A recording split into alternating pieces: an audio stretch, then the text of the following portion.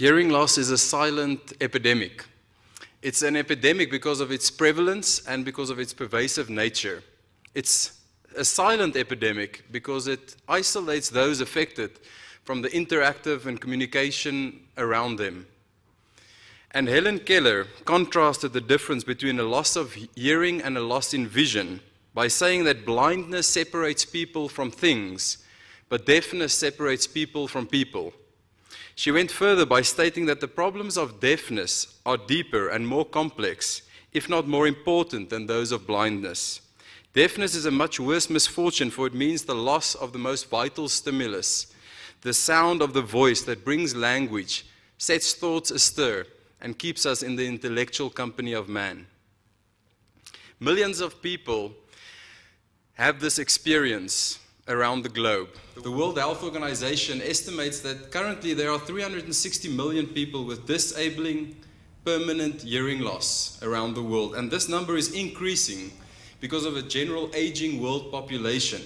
And that's why it's projected that in 2030, hearing loss will be the 7th most significant contributor to the global burden of diseases, alongside communicable conditions like HIV and TB.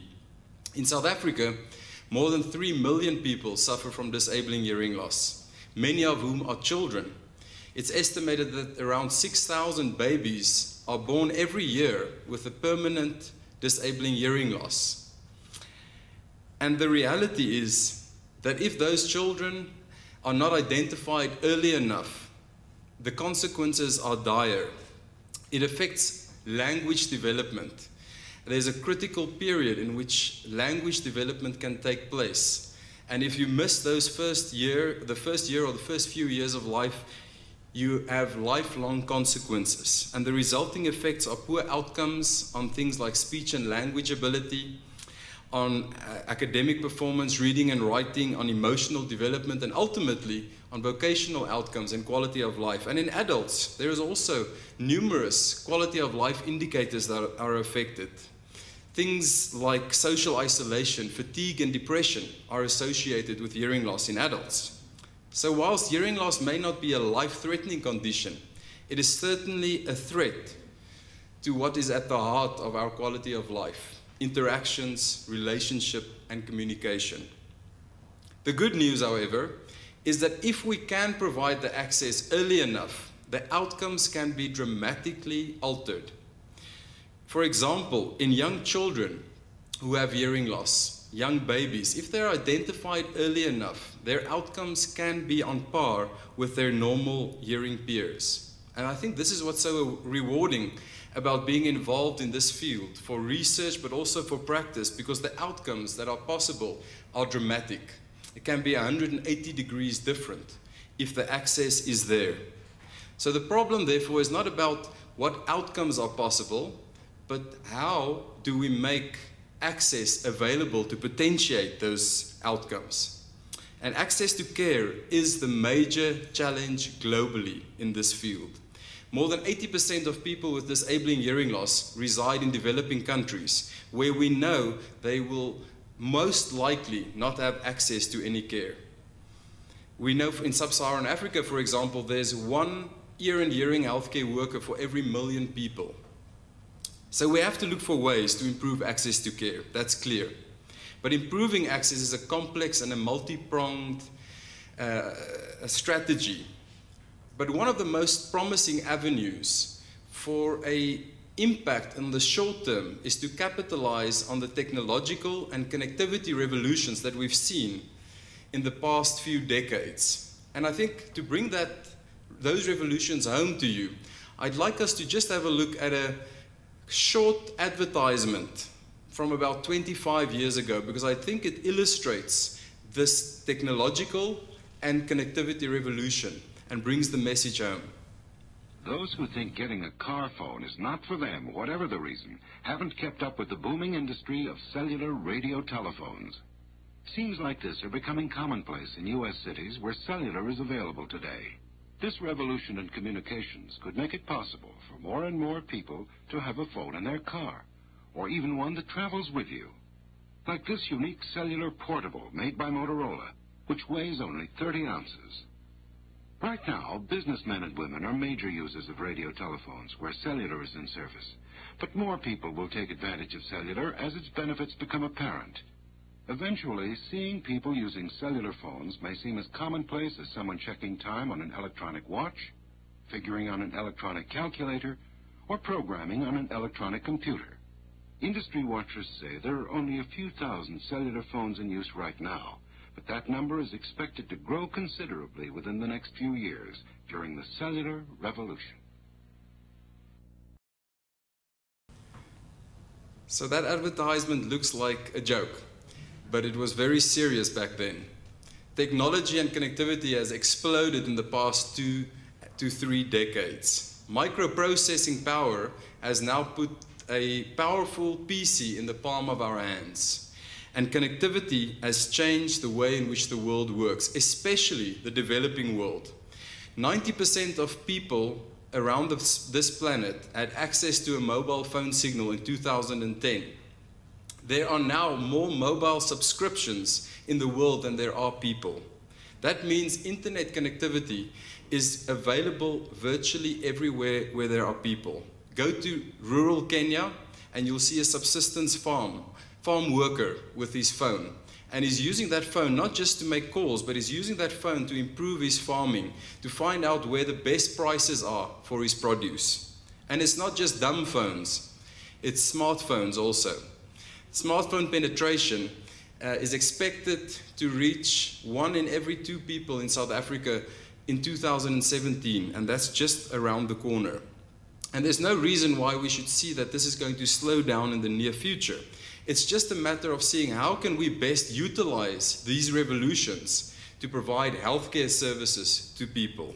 And in fact, the chief executive of the United Nations Foundation has recently stated that mobile phones have the potential to have as big an impact on global healthcare as Sir Alexander Fleming's 1928 discovery of penicillin.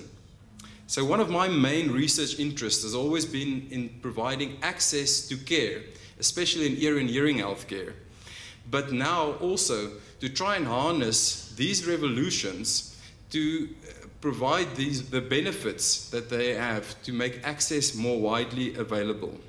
So I'd like to end off just by mentioning one of the projects that we've been involved with in recent years, and that's the Ear Screen project.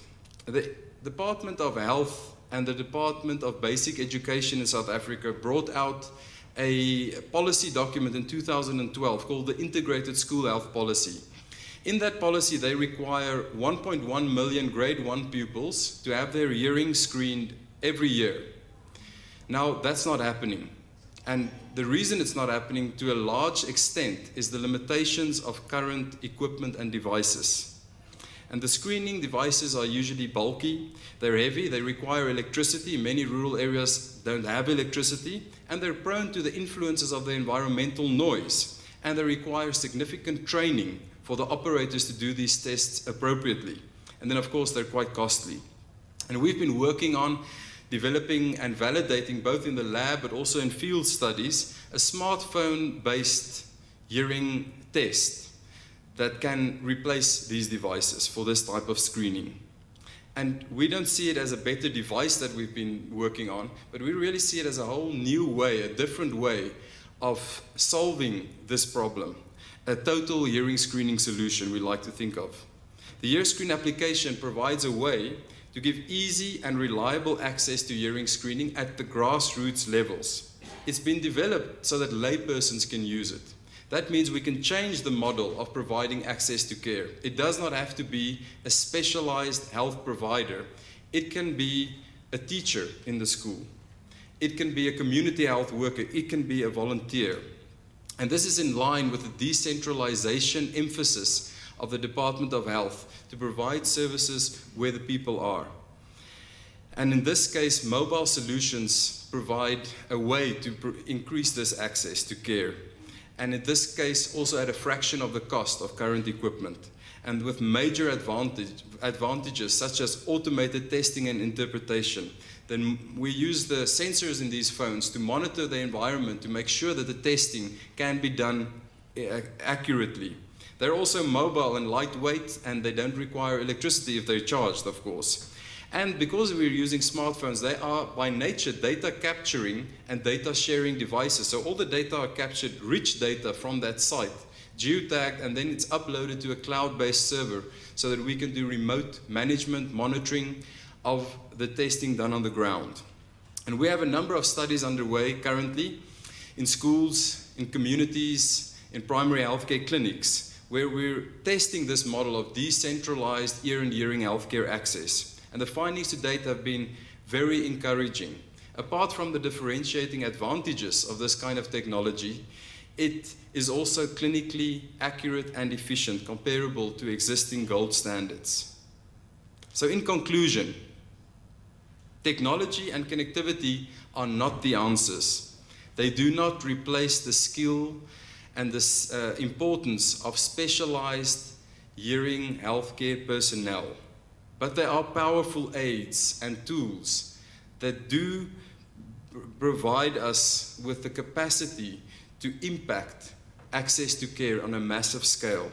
And in our case, it's for early hearing access, ear and hearing access in South Africa, but also globally, but especially in the underserved and underprivileged areas of the world. Because today, people with hearing loss and deafness do not need to be separated, to use the words of Helen Keller, from that most vital stimulus, the sound of the voice that brings language, sets thoughts astir, and keeps us in the intellectual company of man.